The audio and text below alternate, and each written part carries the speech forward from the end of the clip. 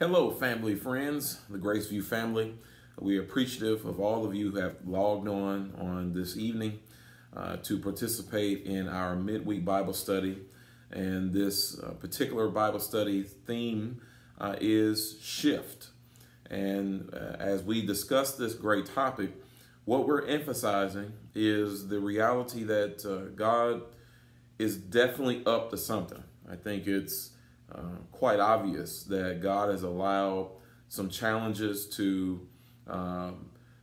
for human beings to experience in this world that have certainly challenged and changed the trajectory of very much of the things that we are connected to.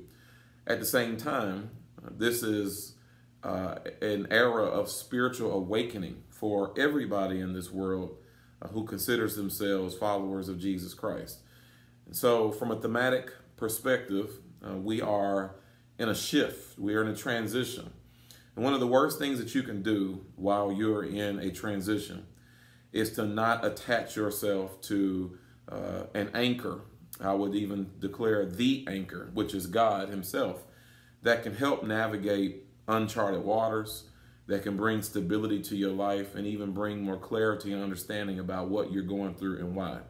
So that's why we've entitled this Wednesday Bible study series as Shift, because most of us right now are in a shift. So what we want to do is to continue to provide some biblical insights, to apply some principles to each of our lives that will help us to navigate this time of transition and shifting in a healthier fashion, perhaps than what you have so far. So thank you for connecting yourselves with us on tonight.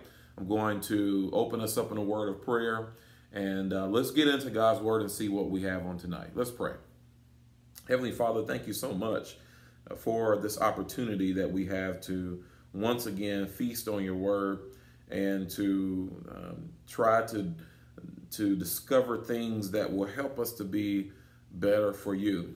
We pray for every listener, everybody who's watching right now. We pray that as you operate in each of our lives, that you will continue to bless us and guide us with clarity and truth and perspective and all those things that we need to be the best versions of ourselves that we can be. We love you and we thank you. And it's in Jesus' name we pray. Let us all say together, amen. Again, I'm so grateful to have you with us on tonight. And I want to start out our time tonight by asking you to turn your Bibles over to Deuteronomy, and the chapter is 2. Deuteronomy chapter 2. We're going to be focusing on a group of people who probably knew what it was like to shift perhaps more than any other group in the Bible. And that certainly is the Israelites of the Old Testament. Deuteronomy is a very interesting book. Some have called it the second law. This is a period of time that is very unique in the Exodus experience of the Israelite people. You see, the Israelites are a part of God's special family. The father of that great nation is none other than Abraham. And Abraham was a man who God called in Genesis chapter 12 to be the father of this nation. He will be the focus of something new that God was doing in the world. Abraham was promised that he would be the father of a great nation and that his descendants would number the stars. In other words, it is a word that exaggerates the reality that there will be a great number of people that will be descendants of Abraham. In particular, he gave birth to a son named Isaac, who was birthed to Abraham and his wife Sarah after they were very old in age, past the childbirthing age. Isaac was a great man who gave birth to Jacob and Esau. If you know the story of Jacob and Esau, you know that Jacob stole the birthright from his brother Esau in a very cunning way. Yet, because he carried the promise, his seed was blessed and he gave birth to 12 sons. Those 12 sons were later known as the 12 tribes of Israel. Because Jacob wrestled with the angel at a certain point in Scripture, his name was changed to Israel. And so he will be known as Israel, a man or one who struggles with man and God. And so the Israelites are the descendants of Abraham. And eventually the Bible tells us by the end of Genesis that one of those sons, Joseph, who was mistreated by his brethren, made it to Egypt and was the second in charge of that great nation. His brothers moved, his father moved to Egypt, and their descendants continued to live there until we enter the book of Exodus, where the new Pharaoh has no recollection of the Israelite people in regards to their story of how they matriculated there. And all he could really see was that their number was so great that if they ever turned on Egypt, they would have an opportunity to override them. So slowly but surely, the Israelites became slaves of the Egyptians. And we're introduced to a character named Moses, who God calls from the Hebrew people. And he becomes the leader of the Israelites, reluctantly at first. And he even struggles with his place in their community even years later. But God used him to lead Israel out of Egyptian bondage after over 400 years of slavery. The Bible tells us that they passed through the Red Sea, which was a miraculous event. They passed through the Red Sea after God parted the sea, and they did this on dry land. Now, after they got to the other side, they went through a number of challenges. They faced a number of issues, a lot of it because they did not have the type of faith that God felt was necessary in order for them to inherit his promises.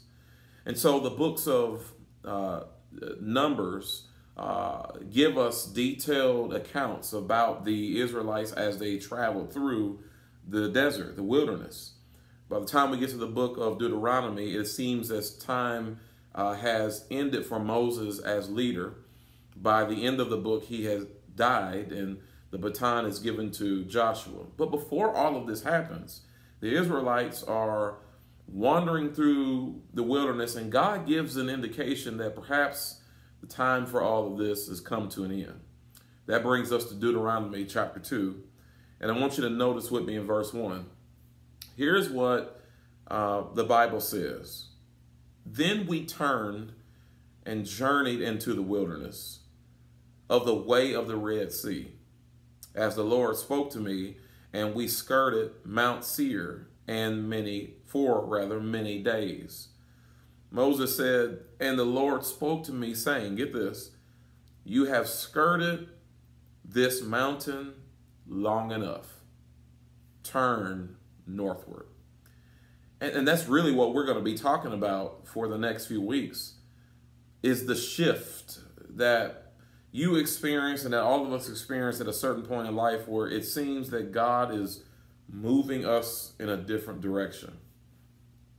This is not always the most comfortable experience. In fact, this can be an extremely frustrating experience because shifts always happen without our permission. Have you noticed that God never asks you when it's time for a change? That God never consults you when he's ready to do something different in your life? In fact, one of the most frustrating things about God is that he moves like this without our permission. Isn't that amazing? That the great God of heaven doesn't ask you and I for permission to change direction in our lives. The best that we can do is to pray that God would keep us during or throughout our transition, but that we will learn whatever necessary lessons there are to be learned so that as we go through the transition and as we get out of that transition, that we are better afterwards than we were before. So here we are looking at these people. And so tonight I want to perhaps title our study, When is Enough Enough? When is enough enough? Have you ever asked that question before? When, God, are you done turning me?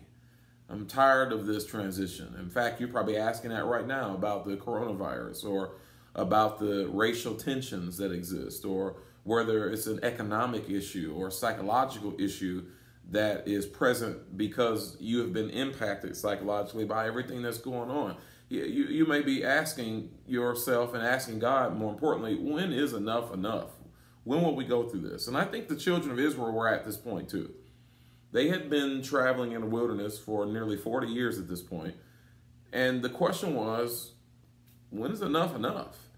And God jumps in somewhere here and says, you guys have been skirting around this mountain long enough. It's time for me to turn you in a different direction. So I'm going to pull from this 3 quick principles that I think are very important for you and I to understand as we think about shifting and think about the things that God might be doing. I want you to turn your Bibles over to Deuteronomy chapter 8, just a few more chapters. 3 things I want to pull out of here and extrapolate these things for us to be able to see and apply to our own lives. Deuteronomy 8, the scripture begins in verse 1 by saying, God says, every commandment which I have commanded you today, you must be careful to observe, that you may live and multiply and go in and possess the land of which the Lord swore to your fathers. In other words, you hear this language that is saying that if you will do the things that I tell you to do, essentially you're going to prosper where you're going. And the next verse is very, very telling. The next verse tells us, then you shall remember that the Lord your God led you all the way these 40 years in the wilderness to humble you and test your heart, whether you would keep his commandments or not. And so here it is that God has given some kind of signal as to why he's allowed what he's allowed and why he's expecting what he's expecting and what he hopes to see when the shift is over. 3 things I want to pull from you. Hopefully you're taking notes tonight. 3 things that I want to show you that this text is teaching us about how we can manage our way through shifts in our own lives. Number 1, I believe that God is teaching us in the middle of a shift. He's teaching us that enough will probably be enough when you learn not to forget. When you learn not to forget. Notice in verse 2 that the text tells us, and you shall remember. Underline that in the Bible. You shall remember that the Lord your God led you all the way these 40 years in the wilderness. I think one of the things that God is trying to get each and every one of us to understand and appreciate and value when we go through shifts in our lives is that we should never forget who got us through it in the first place. You know, one of the things that is probably the most frustrating things for us to see in society, especially in our community for those who are of the darker hue, is when we see people who grow up and experience the things we have experienced, to have to deal with some of the things that we deal with, to yet persevere through all of those things and then get to a place where you forget where you came from. I know I probably heard you say amen in there now. Or you've met people in life that have gotten so far that they've forgotten where they come from. They've forgotten the people who've made the sacrifices. They've forgotten the people who made sure that they had something to eat when they didn't have anything. That you had a few dollars when you didn't have a dime to your name. That there were people who would not let you fail. That they believed in you so much that they pushed you to this place of excellence that you are now experiencing, or at least this place of progress that you're experiencing in your life. One of the things that is the most difficult to see is when people forget where they came from and forget the contributions that others have made in their lives that allow them to be where they are in life. It is interesting that God, the God of heaven, who is the giver of all good blessings, is saying, I want you to make sure that now that you're transitioning and things seem to be getting a little better, don't forget who got you to this place in the first place. I think that's really, really important for all of us to understand, because the danger of forgetting who got us through this is perhaps you'll have to go through some more issues in the future so that you won't forget who got you through these things in the first place. Also, one of the dangers of forgetting who got you through is a lack of trust when you face challenges in your future. You've probably experienced that. I know I have in my life, where I've gotten through something and then something else happened and I quickly forgot of the faithful God who had who had gotten me through challenges before. And I knew that I had forgotten because I began to develop a sense of fear that I know that God didn't give me, and a sense of anxiety. And I struggled with things in my mind more than I should have, only because I forgot that the same God who helped me when I couldn't pay my bills, the same God that helped me through health crises, the same God that got me through certain types of drama in my life, is the same God who can get me through the very wall that's in front of me. So God is saying, when you're going through transition, it's really important. Don't forget who he is.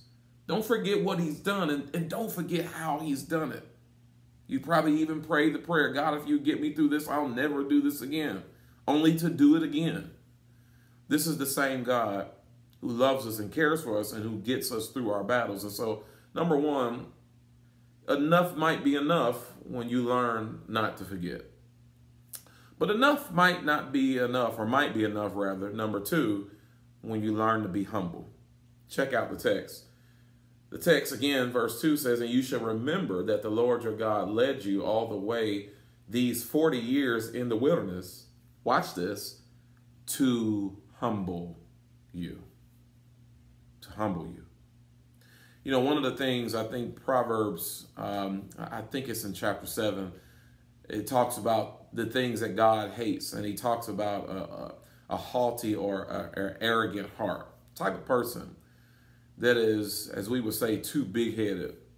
They're the type of person who is so arrogant and thinks so much of themselves that there's no room for there to be a God to operate in their lives. In fact, they're the person that is so self-consumed they've become their own little God.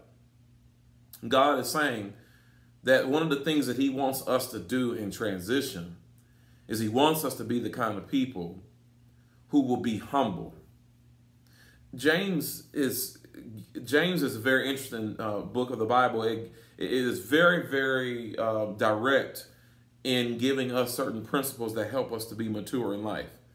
He says something interesting that I thought was a good parallel for this particular study. You see, God says that he allowed these things to happen to Israel to humble them. James tells us in James chapter 4, verses 10, James says, humble yourselves in the sight of the Lord, and he will lift you up. You see the difference? In Deuteronomy, God tells Israel, you guys got so arrogant that I had to humble you. James says, make sure you humble yourself. See, for the person who lifts themselves up, God has to humble them and bring them down. For the person who already has a sense of modesty and a person who is has a reverential respect for God and his power, and who doesn't mind humbling themselves, the Bible says that that person God will lift up. I think the principle is very simple. It's much better and less harmful if you learn to humble yourself. You know, every now and then, whenever I feel that my heart has perhaps become a bit too haughty, there's a sermon that I watch by Pastor E. Deut Smith. He preaches this sermon. You could probably look it up on YouTube, called Just a Carpenter. There it is. And one of the things that he discusses in that sermon is the nature that many of God's people have to want all of the possessions of a king. Jesus was a king, and certainly he is the king. But we often forget that before he was recognized as a king on the earth, that he was a carpenter. Carpenters were people who were not considered to be rich people in society. They were often very poor and societally insignificant. And Jesus was in this position in his life more than he was the 3 years where he was seen as the great healer and the king and the Messiah. And one of the things that he asserts in that lesson is that so many of us want to be kings, but we don't want to accept the responsibility of being carpenters. James and Moses here, they write to us the reality of what happens if you don't appreciate the life of being a carpenter. That you don't have to be significant to everybody, that you don't have to be the king of every hill, that that we ought to learn how to appreciate whatever God allows us to have access to. Paul says that, at one point he struggled with arrogance and having a haughty heart, and that God, because he didn't want him to be too arrogant, he gave him a thorn in his flesh to remind him of the humility that he needed. In fact, Paul even told us in 1 Corinthians that the way that he learned how to be humble and content in all things is that he knew what it was like to have a lot, and he knew what it was like to have very little. Paul says, and I've learned to be content in whatever state I'm in. He says that because he recognizes that at some point in life, you'll never really have enough. We look to celebrity and we say, wow, it'd be nice to have so much money. And yet we see people with so much money and wealth seeming to have some of the biggest problems than anybody else in society. I think what God is trying to help us to understand right now in this shift that we're going through is that we have to value humility. We have to make sure that it is a virtue in our lives, that it's important to know that it's okay to not be the king of every hill, that as long as God affirms you, then you don't need to be affirmed by anybody else. Learn in this transition how to be humble. The last thing I believe that God is teaching us is that enough might be enough when you learn obedience. Consider this, that Israel struggled perhaps most with obedience. They struggled with doing simply what God told them to do. And you might say to yourself, well, how is it that a people who have been shackled up for over 400 years in Egyptian bondage, how is it that they don't understand obedience? Church and friends, whenever we begin to amass things that we value, whenever we begin to get our way, the devil likes to take up residence in our heart and cause us to also shift in our understanding of appreciativeness to the extent that we don't value obedience as much as we should. And our disobedience is a sign of a lack of appreciation for what God has done. Israel was brought through the Red Sea on dry land. God had done something great. They were guided by night with a pillar of fire and by day with a pillar of a cloud, and yet they failed to be obedient. That they complained and whined to God, where are we going to eat and what will we drink? And even though they doubted God, God blessed them with water from a desert rock, and he blessed them with manna on the ground every day and quail to eat every day. And yet they struggled with obedience. And then one of the things I'm trying to help you understand is that one of the things that God does in transition is he teaches us obedience. Consider what he says again in verse 2. You should remember that the Lord your God led you all the way these 40 years in the wilderness to humble you and to test you, to know what was in your heart, whether you would keep his commandments or not. One of the reasons why God allows us to go through transitions and shifts in life is to help us to understand the kind of stuff that's in our own heart. One of the things I recognize is that when I'm in transition, one of the things that I don't like the most is not knowing what's going to happen next. And each of us has our own little vice. We have our own little thing that we struggle with, especially in transition. And one of the things that God has to teach me when I'm going through transition is to block and blind me a lot of times from the things that I'm getting ready to experience enough so that I will be more obedient and trustful into what God is trying to do. I often find that when I'm able to predict what God is doing next, when I'm able to kind of see a pattern, is when I struggle most in my daily obedience to God. So what God was doing is he was allowing them to go through the wilderness and experience all those trials and tribulations in order to test them so that they may know the kind of things that were in their hearts. Likewise, we are able to see the kind of stuff in our hearts when we go through the greatest difficulties. I believe that the greatest difficulties in life are often the greatest teachers of the kind of stuff that's going on in your heart. The beautiful thing about it is that you're able to see it, identify it, and to make a change. Those of us who struggle most are those of us who ignore those things that we can clearly see in our hearts, or even resist and reject the opportunity to even evaluate what's going on in our hearts. So when we use transition to look in our hearts to see what's there, to try to see what are, the things that we have the tendency to do and fail at, then we're able to make adjustments and be more obedient to God. And the Bible teaches us that when we learn to be more obedient, that God shifts us from a time of testing to a time of blessing. Once again, recognize that God said, you guys have skirted around this mountain long enough. He says, now it's time to turn toward the north, toward the promised land. And for many of us, God is looking to see, will you have a memory and a remembrance of who God is and what he's done? Will you have a humble heart? And will you be obedient? Because sometimes until we learn to accomplish those things, we are not in position for God to say, you've skirted around long enough. It's time to take you to the next level. Some of us right now are not at our next level because we have not developed a heart of appreciation and humility and obedience to be able to collect all that God has for us. What I want tonight in this lesson to emphasize is that instead of asking the question, when is enough enough? Perhaps it's a time for evaluation to say, how am I remembering the God who has saved me and helped me? Have I humbled myself? And have I been obedient to God's word and his will? I believe if you take the time to evaluate those things, you'll find more answers, and you'll find God beginning to open up the passageway to a life of productivity. Friends, I hope this lesson blessed you on tonight.